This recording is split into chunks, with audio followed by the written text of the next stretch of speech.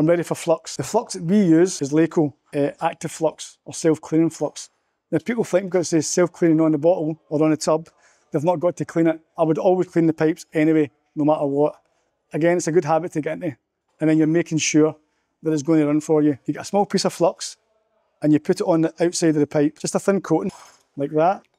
Then I grab the fitting. Some people put flux on the inside of the fitting. We mostly don't do that anymore.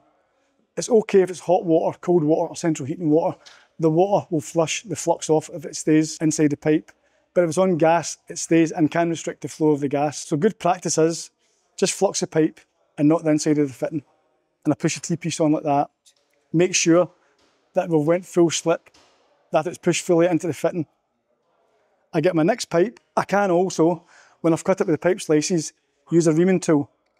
And that takes the edge off the inside, because that could be restricting the flow of the water or the gas, and just the outside to make it smooth. Again, I would just flux the outside, not too much.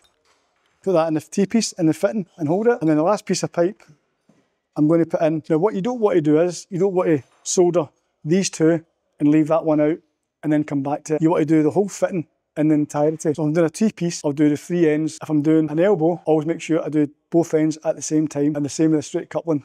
Make sure you do both ends at the same time, then you know it's done.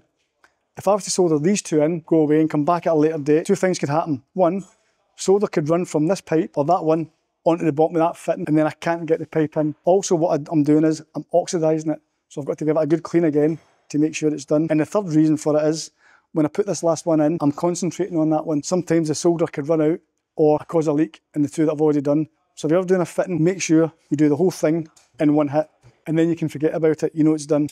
Again, last bit of flux. Now when you push it in, you may get some extra flux getting pushed out of the fitting. That's fine, good practice again. If you wipe the flux off, because that could burn and oxidise the pipe, leave that to the side, and now I'm ready to solder.